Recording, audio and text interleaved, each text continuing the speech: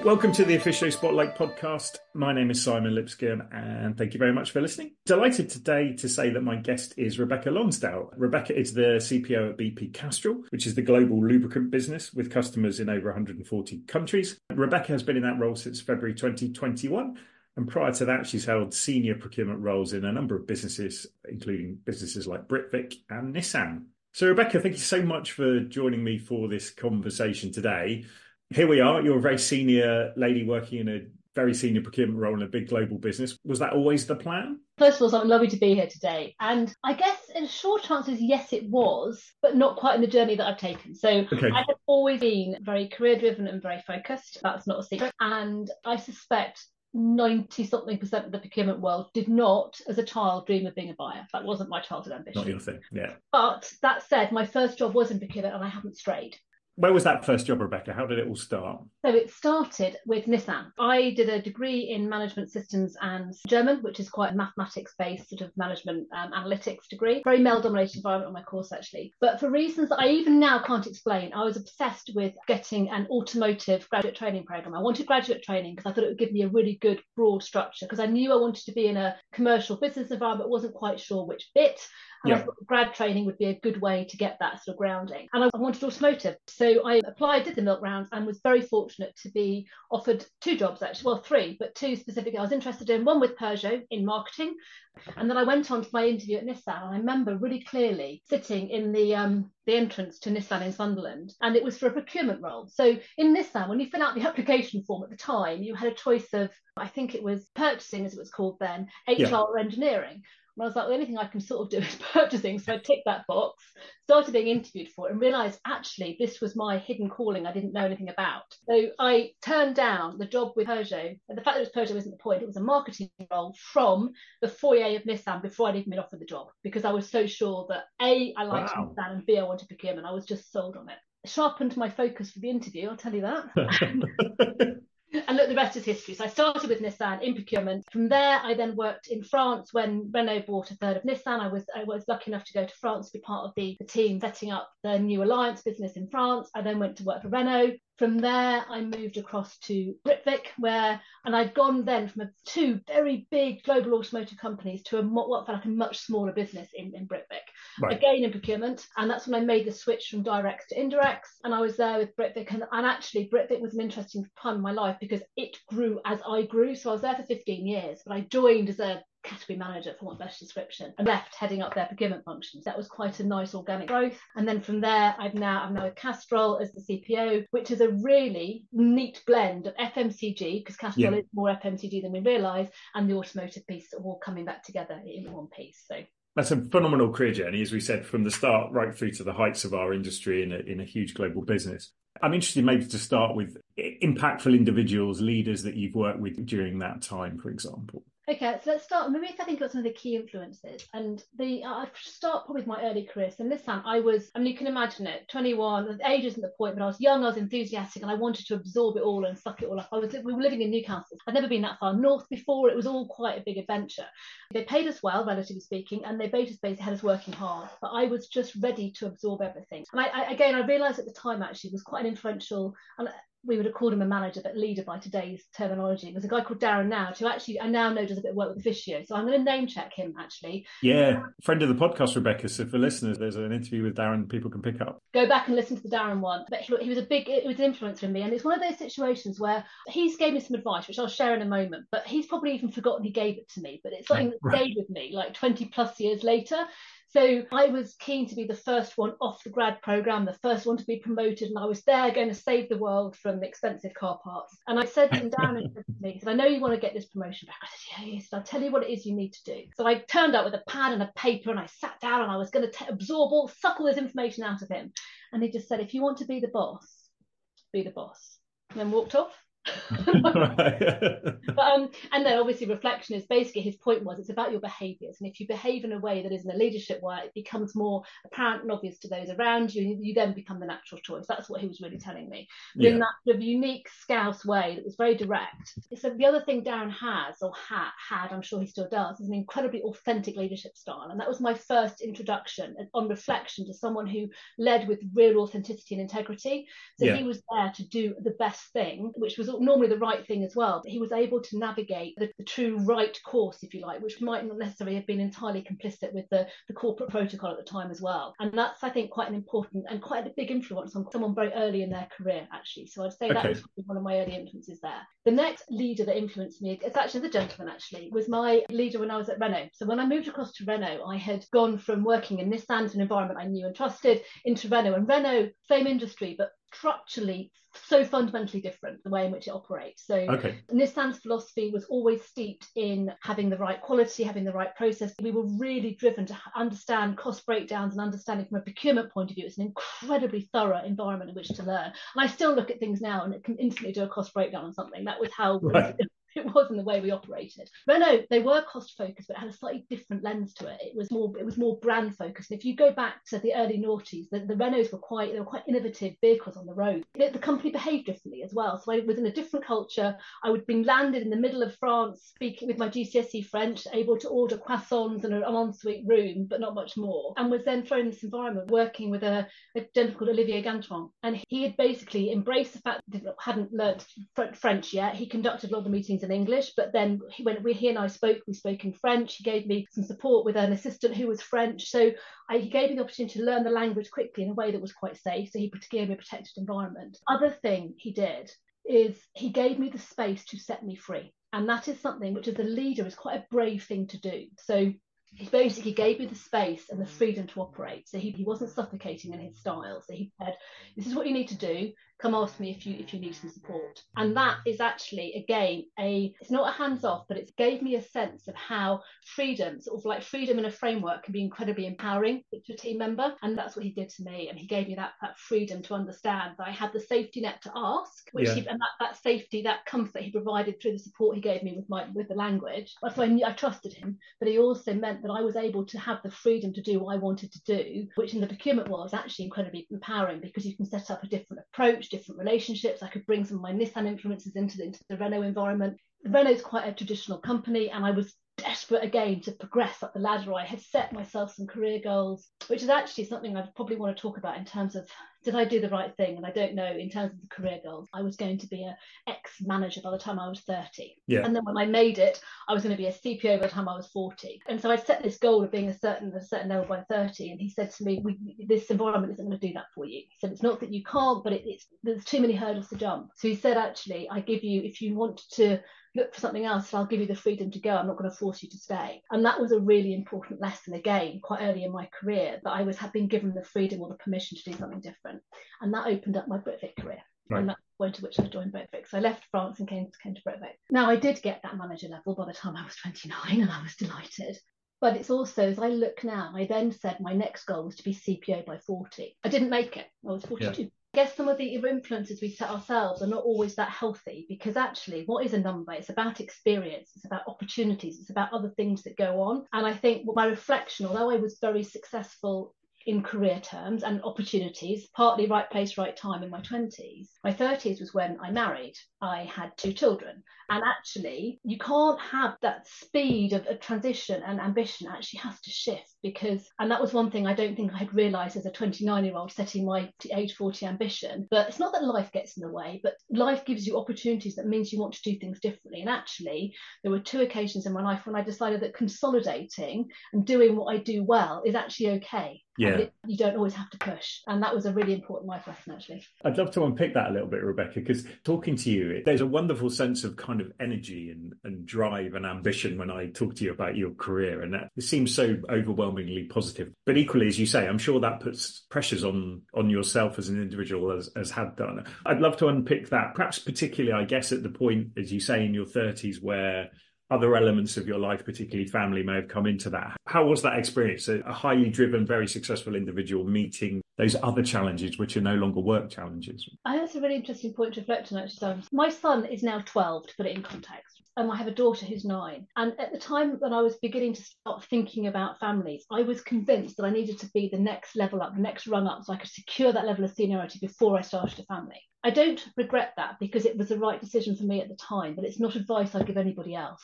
And what I've learned is there's no right time, there just stops being a wrong time. And that not wrong time is personal to the individuals, right?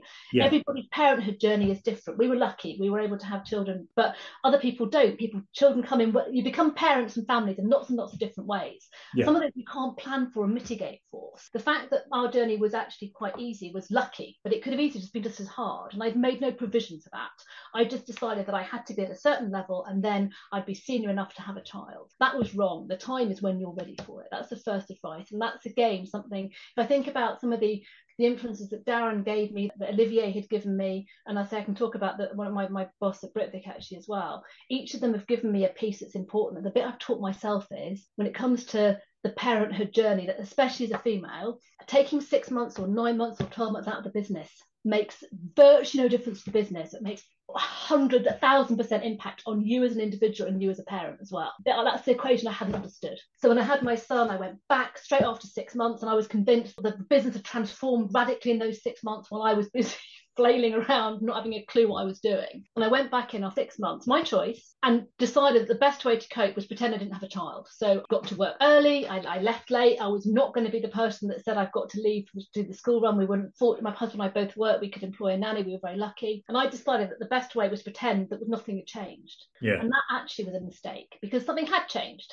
You know, Yes. I had a child, I was a mother, we were a family, and that was really important. And I regret my belief that I had to be this sort of like inhuman, almost sort of like machine. Yeah. And I regret it for two reasons, actually.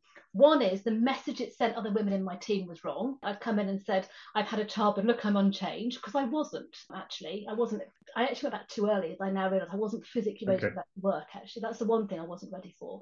And secondly, when there's someone else that's the most important thing in the world to you, which is your new child, you can't ignore their existence. You have to have that human factor. So my regret is I gave the wrong role model, actually, number one. Yeah. Number two, I wasn't being kind to me. I wasn't actually accepting the fact that something big had happened, and that was important to me. So that's my regret. When you look back on that, and I think it's a really common perspective, and it's fantastic to hear you talk about it, because I think it's super helpful for other people. How much of that do you think came from a positive place, as in you wanted to get back because you're great at your job and you were making a difference? How much of it was from a negative place of you were just worried that, you know, you would fall behind? Or probably a bit of both, actually. So let's talk about the positive. The positive was I was good at I'm still good at my job, actually, but I was good at my job. Sorry, yes. I knew what I was doing, and I was leading a team of procurement. I was in control of it. We were in a good place. At that stage, we'd had quite a big transformation in what we were doing in procurement, and there was a clear plan. It was exciting, and I was enjoying what I was doing. So that's the positive, and I wanted to get back to that. The negative is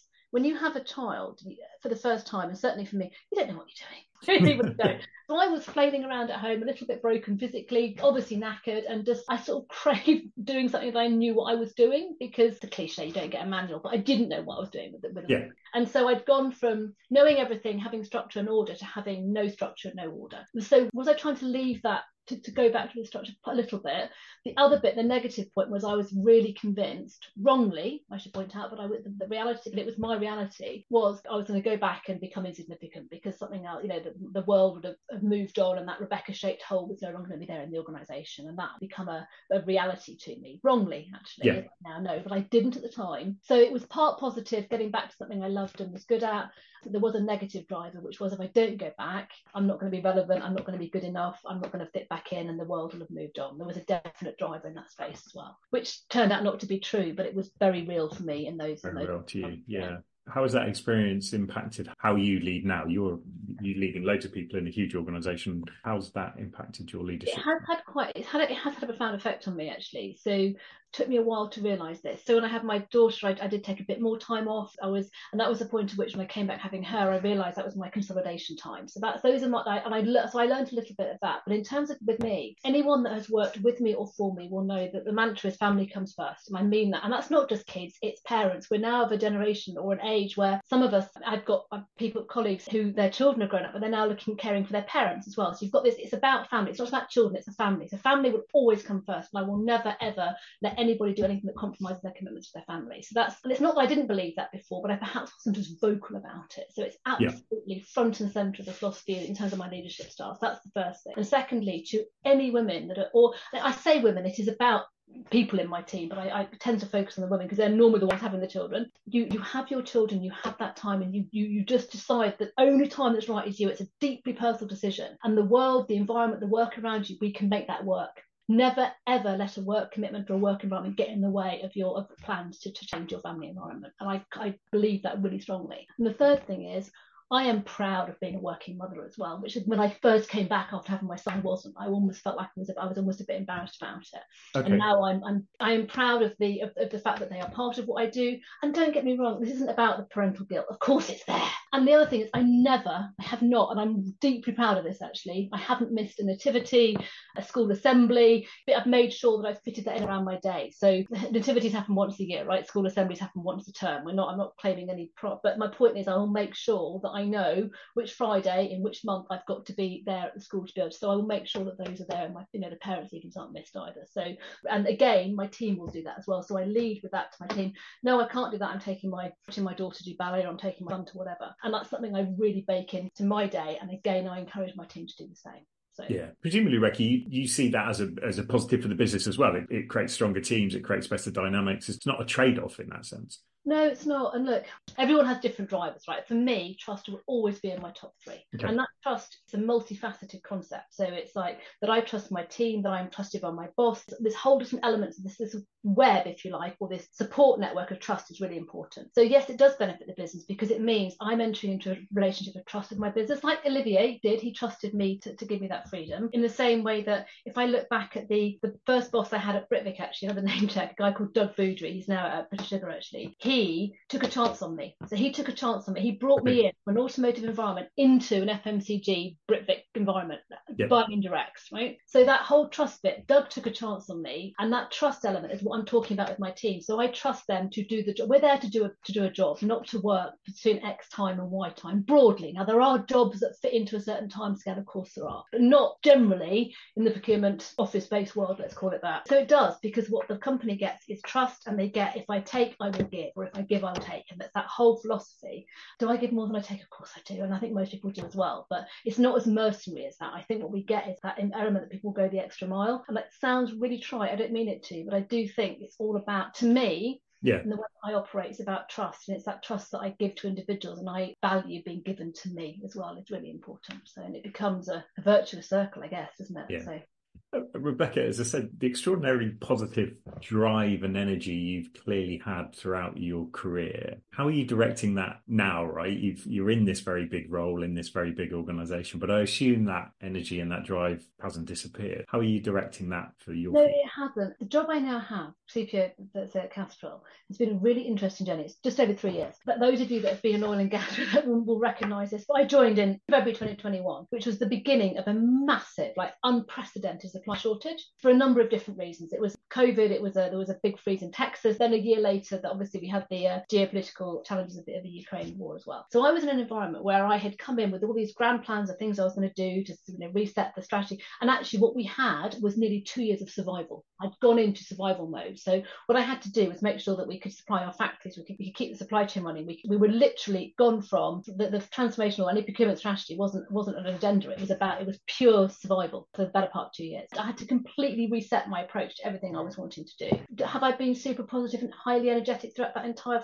journey? Of course I haven't. There's days when it was really hard, really hard. And especially, I joined in the middle of lockdown. So I didn't meet anybody. I didn't meet a single member of my team for 7 months, right? Even the people that hired me, right?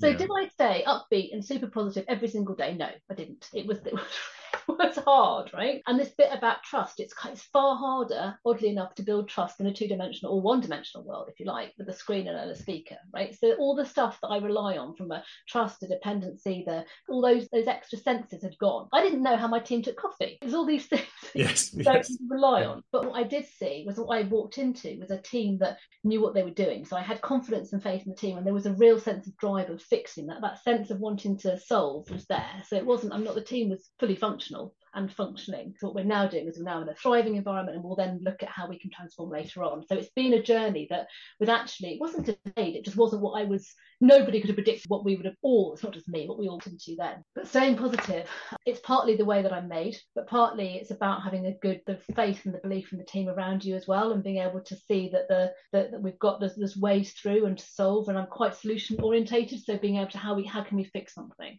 If I look back, I have learned so much in the last 3 years, but I didn't realise I was learning it at the time. So it's that constant learnings and having that time to reflect. And that is a luxury, actually, in the last few years. Yeah. Rebecca, I'm conscious of time, so this should probably be my last question, but fascinating and real privilege to talk to someone like you at this point in your career, and for you to be so open with your reflections on things.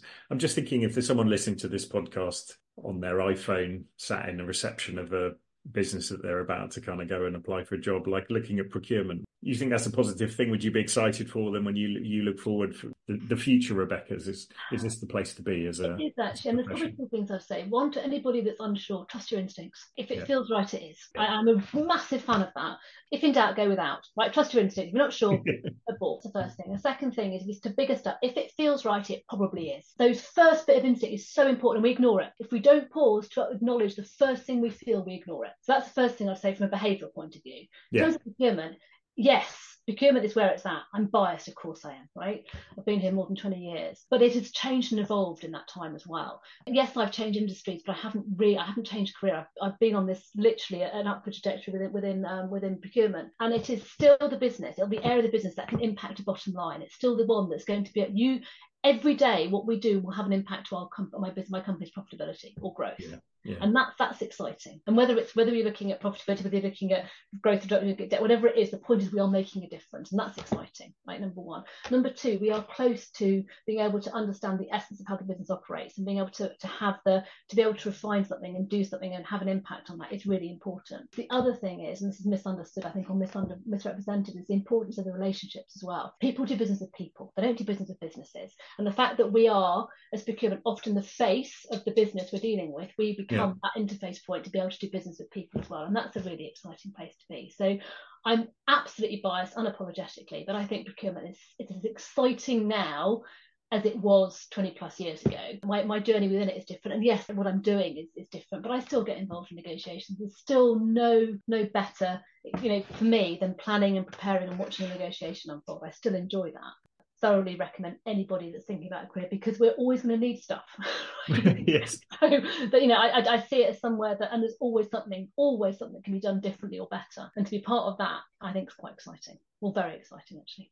Rebecca, thank you so much. Fascinating. Real privilege to talk to someone like yourself at this point in your career. And thank you for being so open about sharing your thoughts as you look back on that. I really appreciate it. Well, thank you for creating a safe space, Simon. I appreciate it. And thank you. Thank you very much. Thanks for listening to today's episode. If you've enjoyed this podcast, please give us a click on the follow button on your chosen podcast platform. We'd also love to hear your views on either future topics, or indeed if you've got any thoughts on future guests that we should look to get onto the podcast. Thanks again. See you next time.